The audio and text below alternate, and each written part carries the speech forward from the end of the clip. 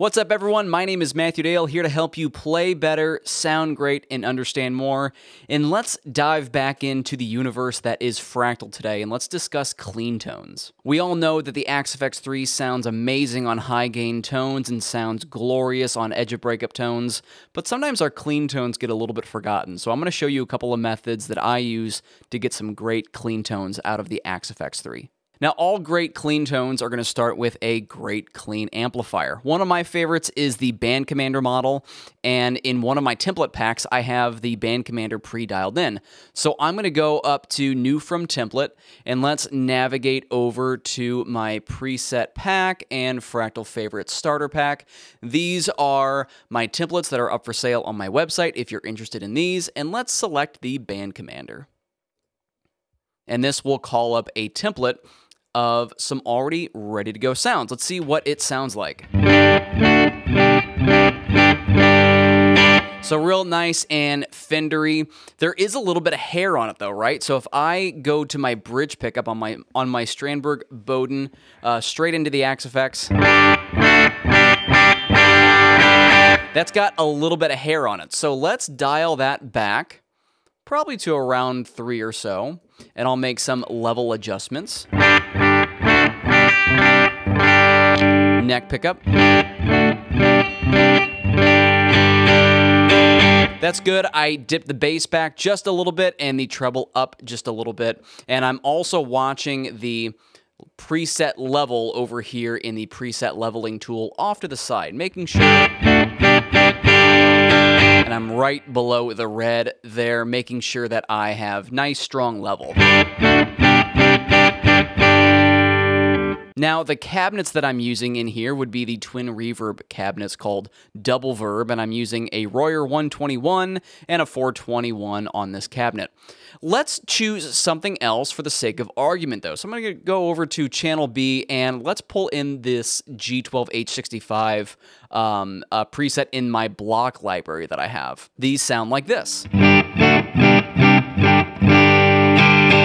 So you can hear that that cabinet set is actually a little bit cleaner. It's taking the signal from the amplifier and not clipping quite as much. Our level is still staying the same. The cabinets or the speakers themselves are just a little bit higher headroom, so we get a cleaner guitar tone that way. Let's check out another couple of great clean amplifiers. Let's go ahead and go over to Channel B, and let's call up the ODS 100 Clean. The clean Dumble amplifier in here. Here's what it sounds like at stock settings. A little bit dull, right? And let's see, the gain is actually pretty high up on this at the moment. And it's still staying really clean. I'm going to drop the bass back quite a bit. Let's push the mids up, the treble up. Let's hit the bright switch, and let's also boost the master volume just a little bit as well, right around 6. Now, that's still a little bit hairy for what I want. Let's dial this back. And another good trick if you're using a master volume amplifier is really to kind of find where the master volume starts to compress. So if I keep going up, we're just getting a louder signal at this point. Right there, right around 7.5 to 8, you can hear where it's starting to compress. I'm not getting any louder. It's just starting to distort a bit. I'm going to dial that back, and now we have this.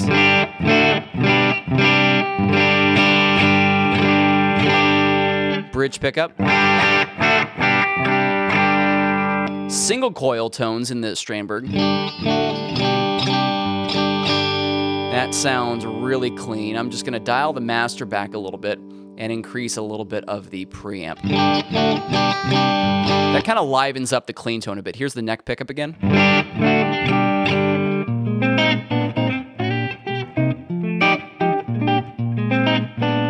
Drop this back just a little bit to stay a little bit cleaner.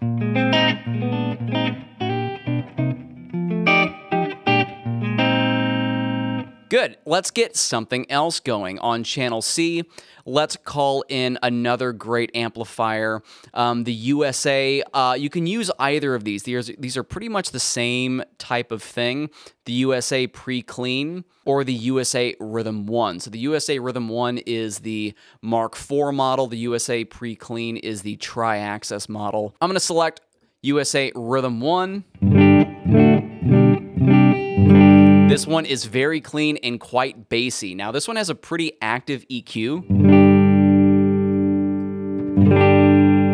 So you can hear that bass drop quite a bit. That sounds pretty good. Let's scoop the mids on this. A little bit of a smiley face EQ curve. And let's just hear what the bright switch is a little bit too aggressive on this one. Same type of idea here where I'm going to juice the master volume. This one probably won't compress too much. That's just getting louder. So let's keep it there. Let's drop the gain back. And drop the level just a little bit. Good, that's tickling the red, as they say. I can probably go up just a little bit here. And let's go back to the band commander. And I'll just dial that one back a little bit. So, just so we're all keeping track, here is the preset leveling and band commander. A little bit more aggressive of a clean. Here's the ODS. And the Mesa Boogie. 3 different flavors of clean there. Now, while we're hanging out in the amp block here, something that I really like to do on my clean tones is go down to the dynamics page and add a little bit of output compression. This will help the feel of the amplifier so it doesn't feel quite as dynamic. Like if you are playing really soft and you feel like your level just goes away, then you dig in, then it's really loud. This sort of thing will help that. So I'm just going to boost this up probably about 2 for the Mesa Boogie. So that helps with our dynamic range. I'm going to compensate with the level a bit. Let's do the same thing on the Dumble and do this around 2. I'm going to keep this to the output EQ because if I go with the gain enhancer or one of the other models, it's actually going to get a little bit dirtier. So here's the gain enhancer. And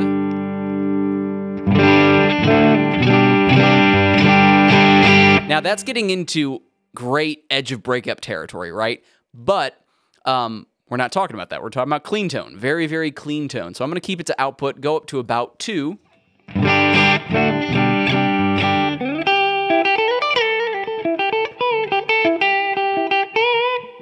And let's do the same thing. Let me just check I think the level's still good on that one.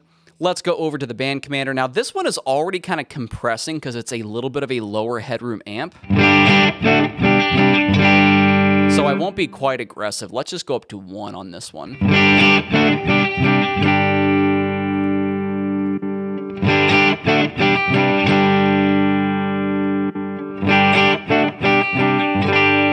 And I'm a little bit more aggressive on the Mesa Boogie.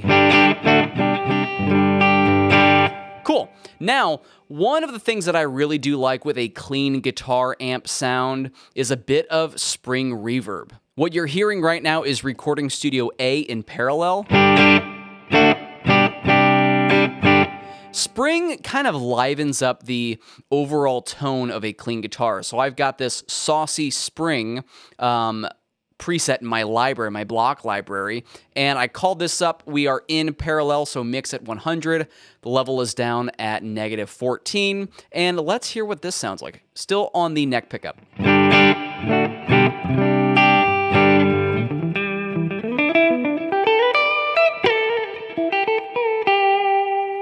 Let's go back over to the ODS. And the Fender.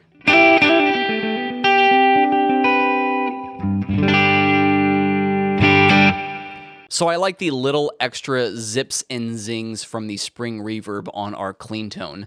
The next thing I would probably do is add a compressor block going into the amplifier. So let's pull up a compressor. And right now, the stock one is the studio feed forward. I find that I also really like the studio feedback compressor. Here's one of them.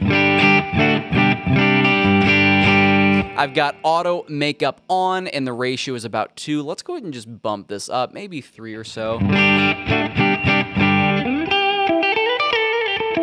Now you can hear that my transitions from chords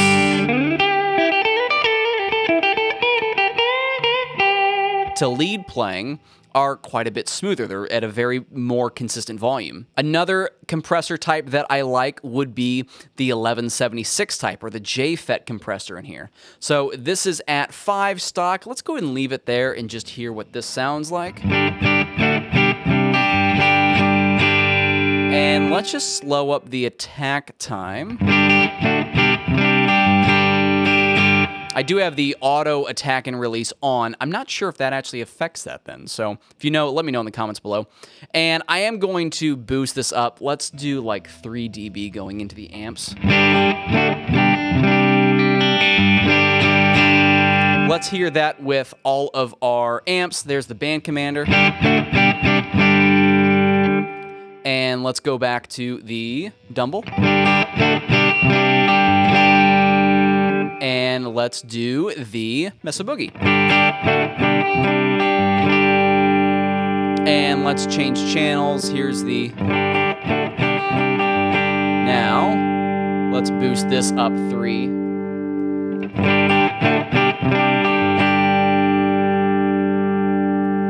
And here's another thing that I like to do. I like to use the mix knob so that the compressor doesn't quite take all of my dynamics away. Let's just dial this back down to about 80. And let's do the same thing on the JFET compressor over here, right around 80. Here is the studio feedback compressor. And let's go back to the band commander. It's such a good tone. A little bit of hair can be really nice on a clean tone. Let's try the ODS.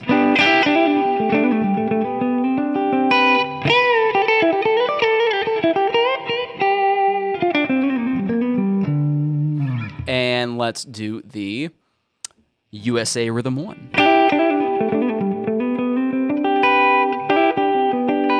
Definitely more clean on this one.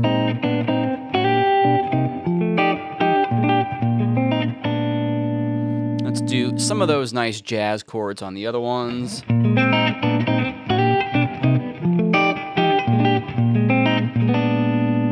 And the band commander.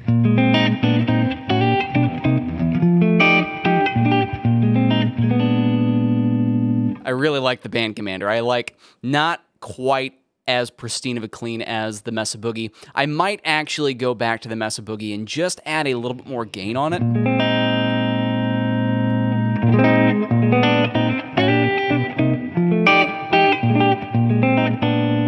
And let's actually try diving this back a little bit, and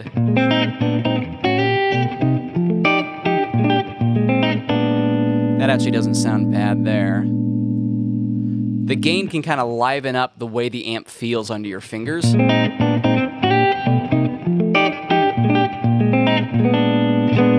actually really like that.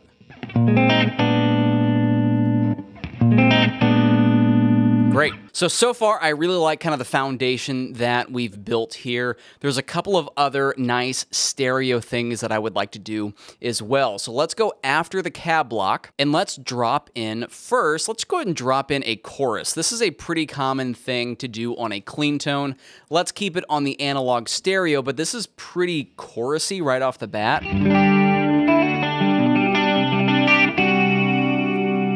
If you don't want to be that aggressive, let's drop this back to about, let's try 20%.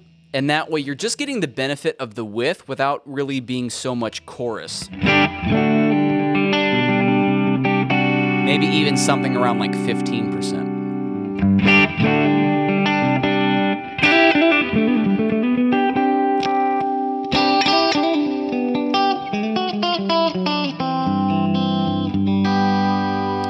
that can be really kind of nice. So a very subtle chorus after the cab.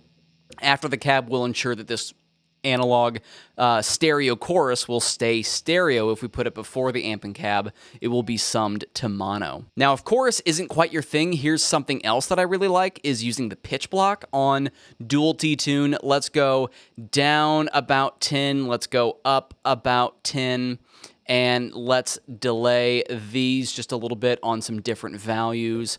Hard pan left, hard pan right, and mix down at 25%. This will actually drop the level a bit. So I like to compensate by going up 3 dB from the pitch block. And let's just bring that mix down to about 20% as well. I'm on my in-between sounds. Neck humbucker.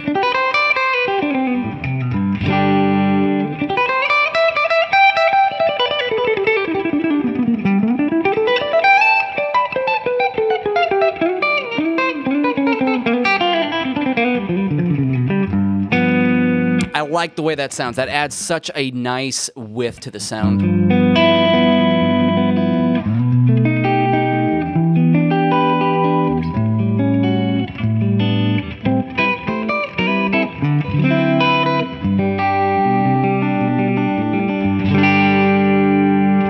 Yeah, I really like that. You could also dial that back maybe a little bit more if you want something a little bit subtle. The nice thing about the pitch is there's no real swirl or modulation happening. It's just splitting your signal and slightly detuning it, and in my case, slightly delaying it on either side. Let's do one more. That is my favorite, and then we'll call it a day here. So let's do the phaser block. I really like the stereo 8-stage phaser.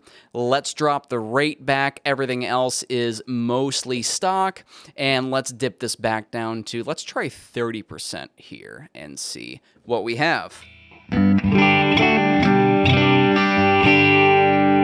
Just a little bit of some nice movement.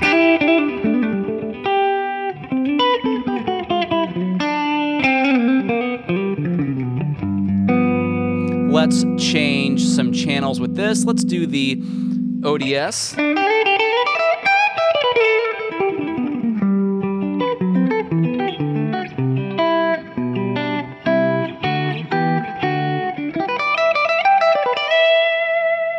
And let's go to the Mesa Boogie.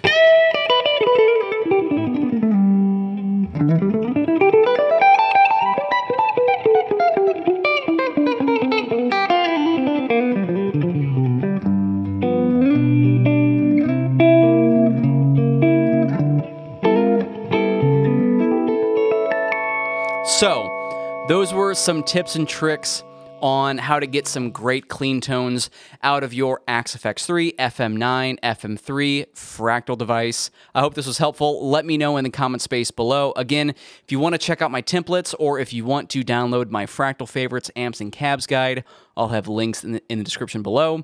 My name is Mathew Dale. Play better, sound great, understand more, and I'll see you in the next video.